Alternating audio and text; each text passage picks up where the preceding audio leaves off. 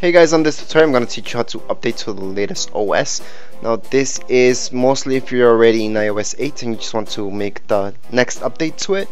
This is the way to do it. Okay, so it's a small update, so we don't need to make a huge backup. However, you do want to make a backup before you do any updates anyways, although this one's really small to 8.1.3. okay, so you're gonna go into iCloud. On iCloud, just scroll down till you see backup. It's gonna say backup on.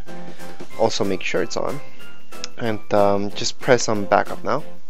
Once you press that, it's gonna take a few minutes to do your backup. Now you can do other stuff while this backup's happening. Okay, so we're just gonna get out of there for now.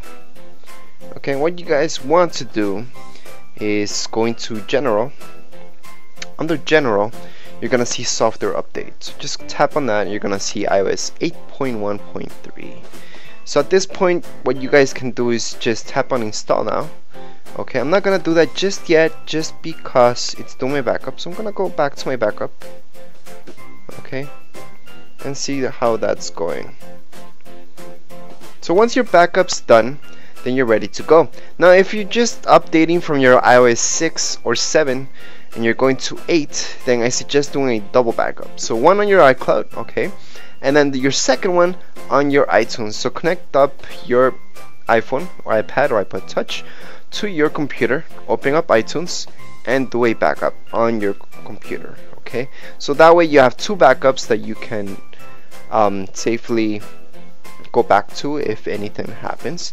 Now if you're updating from iOS 6, 7 and you're doing that to number 8, then that's why I'm telling you to do the two backups, because things do go wrong.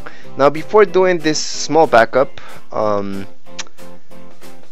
just remember that your iPhone should have some battery, okay, at least more than 50%. Same thing before doing your whole update, make sure your battery's up to at least 50% and then proceed. Okay, so our backup's almost done. So once it's done, just go into Software Update once again and put Install now. Now, do you need your iCloud ID for this? No, you don't. Well, you need to input your Apple ID after the update's done.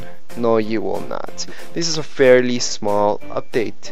It will fix some bugs on your iOS, okay, which is good. There have been a lot of bugs with iOS 8, and Apple has been fixing some and making other mistakes, but that's just the way it goes.